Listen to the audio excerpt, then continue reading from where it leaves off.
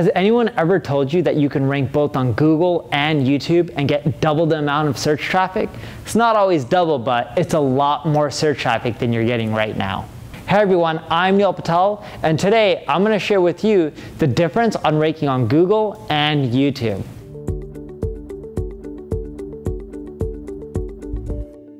Before I get started, make sure you subscribe to this channel. Follow, subscribe, whatever it may be. That way, when I give more marketing advice like this, you'll get notified.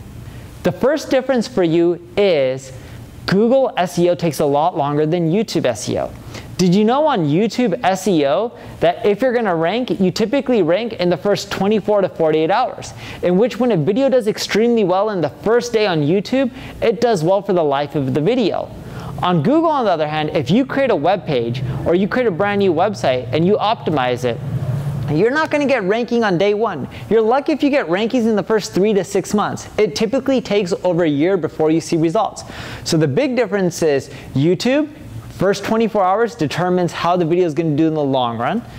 With Google, what happens in the first year determines how it's going to do in the long run. The second difference I have for you is authority. How many of you actually knew that both YouTube and Google look at authority? If you knew that, just leave a comment below with yes. But there's a difference. With Google, the more authoritative your site is, the more you rank for everything. YouTube is very similar, but the difference is your authority in YouTube fluctuates month over month. With Google, if you build links, you'll continually keep climbing in authority. Doesn't always mean you're going to get more search traffic. It just means over time, year over year, you should in theory do better. With YouTube, 1 month you could have amazing authority and just crush it. But the next month, if you release 7 videos and they're all duds and no one likes them, your authority drastically tanks and all your videos don't do as well compared to what they were performing before. So with YouTube, you have to continually fight and keep that authority and redoing everything, in which you have to keep creating new amazing content. You have to keep creating amazing engagement. Without that, your authority just keeps dying. But with Google, it keeps going up as you build more links. The third difference is Google and YouTube look at 2 totally different factors to really determine rankings. Google looks at links. The more websites that link to your website, the better off you're going to do. If you don't know how to build links, the first thing you want to do is go find all the people that link to your competitors and ask them to link to you. You can use Ahrefs. They have a tool, or technically Ahrefs is a tool, but they have a feature more so within Ahrefs called Link Intersect. You can put in your top 3 competitors and your domain, and it'll show you all the people that link to your top 3 competitors that don't link to you. This is important because if you reach out to a site that only links to one of your 100 competitors, it's really hard to convince them to link to you. But if you find a site that links to 3 of your major competitors, you know at that point that they're open to linking to you as well. So you want to reach out to all the people that link to your competitors. With YouTube, it's all about engagement. It's not about links. The longer the watch time, not just the watch time on your video, but all the other videos on YouTube, in which if someone watches a video from your channel and then watches some other random person's video, that helps count towards your video's score.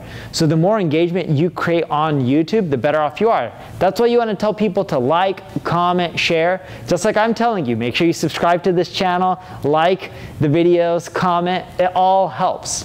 And similar to number 3, number 4 is all about engagement. Both YouTube and Google love engagement, but the engagement is different. With Google, they're looking at how many people perform a search, click over to your site, and stay and click over to other pages, versus bouncing back and clicking the back button and going to the next listing in Google. If people stay on your site, it tells Google that, hey, they may have found what they're looking for. With YouTube, engagement isn't measured by bouncing, it's measured by view time, comments, likes, even dislikes. Yes, you may not want dislikes, but it still is engagement. YouTube wants those kind of signals versus Google wants people to stick around on your website and not hit the back button. With YouTube, if someone watches your video and then they watch someone else's video and then another random person's video, it still helps you. With Google, if someone's on your website, bounces back and goes to someone else's site after, that definitely doesn't help you.